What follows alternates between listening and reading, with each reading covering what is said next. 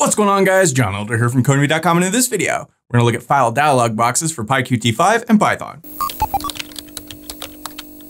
All right, guys, like I said, in this video, we're going to look at file dialog boxes, and that's this guy right here. So we've got a button, we can click it, this little thing pops up, we can select a file. When we do, it returns the file name, and then we can do anything we want with that file name. If we want to open the file, if we want to write to it, if we want to do anything at all, we can do that. We have the file location. So let's head back over to our code. I'm using the Sublime Text Editor in the Git Bash terminal as always. And as always, you can find a link to the code in the pinned comment section below, as well as a link to the playlist with all the other PyQt5 videos in this series. So check that out if you haven't so far. All right, so I've got a file here called dialog.py. It's just our basic PyQt5 starter code.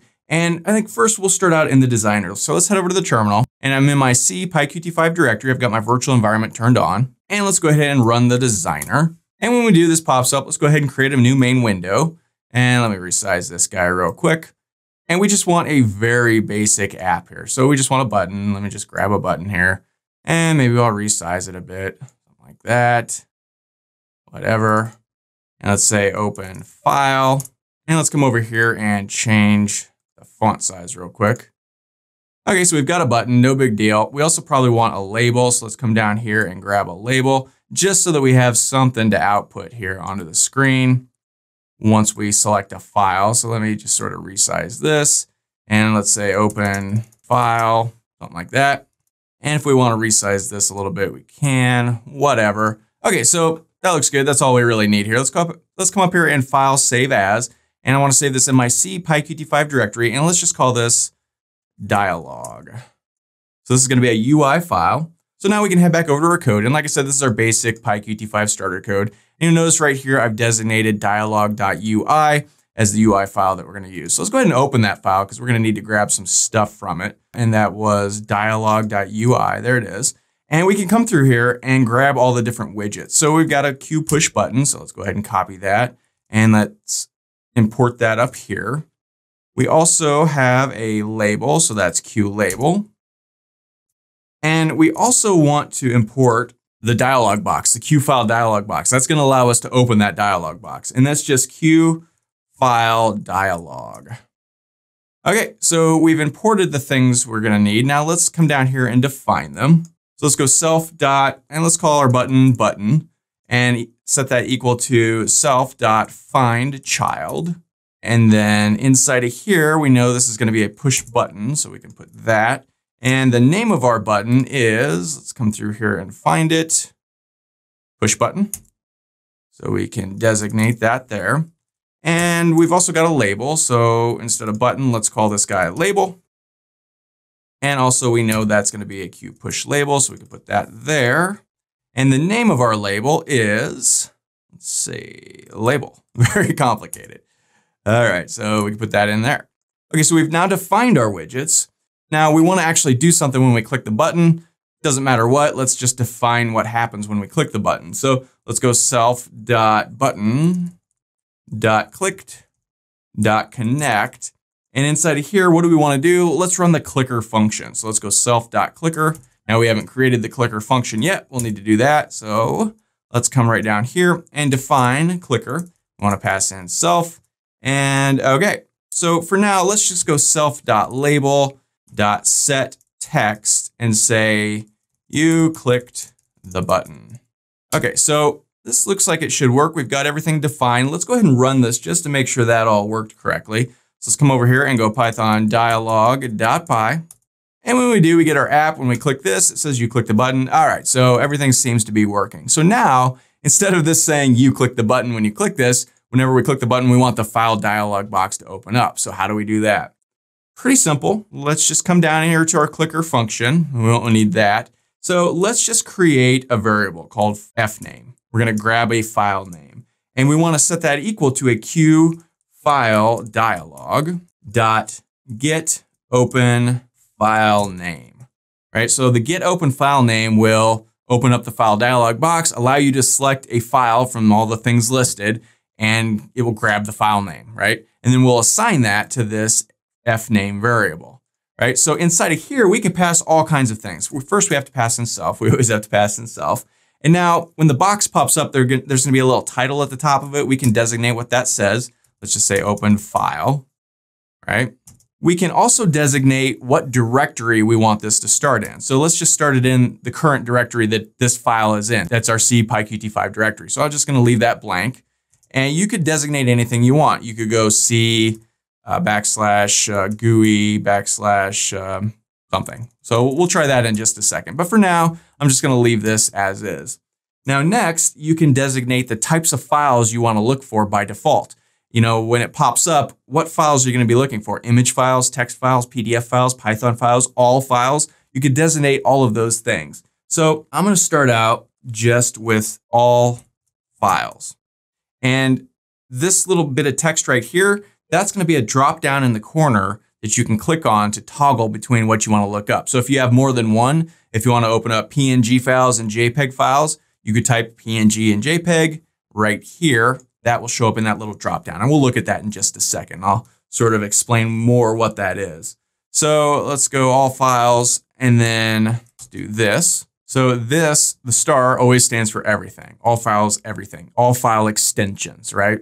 So here, if we want more than one, we could put double semicolons. And then let's say we also want Python files. Well, Python files, and I should say inside of here, that's where you designate the file extension. So we want to say we want any file star that ends in .py, right? So if you wanted PDF files, you would type .pdf, right? But we want Python files, so let's go .py. Okay, so that should work there. So let's say open File Dialog. Now this will return a tuple with the file name and also the type of file it is. So I'll show you some ways to get around that, but for now, just realize that's going to return a tuple. So now let's output file name to screen. So let's go if fname. So why are we doing an if statement here? Well, we might open the file dialog box and then click cancel. And if so, it's not going to return anything. So we only want to flash up something on the screen if we return something. So let's go if fname, and let's just grab this guy from earlier. But instead of saying you click the button, we want to return fname. Now, again, I mentioned that that was a tuple. So let's just convert this into a string and see what it is. It's going to return, I think, two things, and we'll see that. So, okay, that looks good. That should work. Let's head back over to our terminal and run this guy. But before we do that, if you like this video, want to see more like it, be sure to smash the like button below, subscribe to the channel, give me a thumbs up for the YouTube algorithm, and check out Codemy.com, where I have dozens of courses with hundreds of videos that teach you to code. Use coupon code YouTube1 to get $30 off memberships, all my courses, videos, and books for a one-time fee at just $49, which is insanely cheap. Whoa, weird commercial. I gotta stop doing that. It's horrible. All right, so let's run Python dialog.py. And when we do, this guy pops up. We can click this. Hey, it opens the thing. You'll notice it's in our PyQt5 directory. And you'll notice here, it says all files. That is, let me pull up our code, where we typed in all files right there. That's showing up. We also typed in Python files. So you'll notice if we click this thing, it says Python files, right? So whatever you type there, that's what it's going to show up here. And we can toggle between all files and Python files like that. So here, let's grab cb.py. We can click it, click open, and you'll notice, like I said, this is returning a tuple with two things: the file name here, and also the type of file, what was selected in the drop-down box. So if we change this to Python files, and now we go cb, it says cb.py and then Python files. So, okay, that's cool, but say we just want the file name. Well, a couple ways we could do that. Let's head back over to our code. One, instead of turning this into a string, we could just call the 0th item, right? That will work. So let's go ahead and save that. Run this guy again, open it. Now let's do calc. And you see now it just returns the file location. So that's an easy way to do that. That's probably what I would do. You could also do this weird little Python thing where you put a comma and then an underscore. That will work too. If you do that, then you don't need to do the tuple thing. I think that should work. Let's run this and see. People aren't all that familiar with that little underscore trick though, so it might just be confusing. Yeah, see, so that works too. You could do that, but again, like I said, a lot of people get confused by this underscore thing. Like, what in the world is that? So I'd probably just leave that off and instead just call the 0th item from our guy there. So here is where the second argument here, the first is this open file. And in fact, if we run this guy again, Where is that open file thing coming? Well, right up here at the top here, it says open file in the little title bar thing. That's where that thing is coming from. So if we change this to open file title bar or something, saved it and ran it again. If we open this, now up here at the top, it says open file title bar, right? So that's this thing right up there. You can have it say anything you want. It doesn't matter in the least.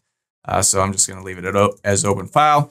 And this thing right here, this is the file location. Like I said, you can designate the starting directory of any directory that you want. So for instance, we could go C, GUI. I have a directory called images. If we wanted images, we could do it like this. And you notice when I put /, it gets kind of confused. So you put 2, you can do either one. You can do 1/ or 2. Slashes are sometimes escape characters. So our Sublime text is getting a little confused. So you could just put 2.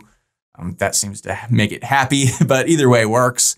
And for here, instead of all files and Python files, maybe let's also put PNG files.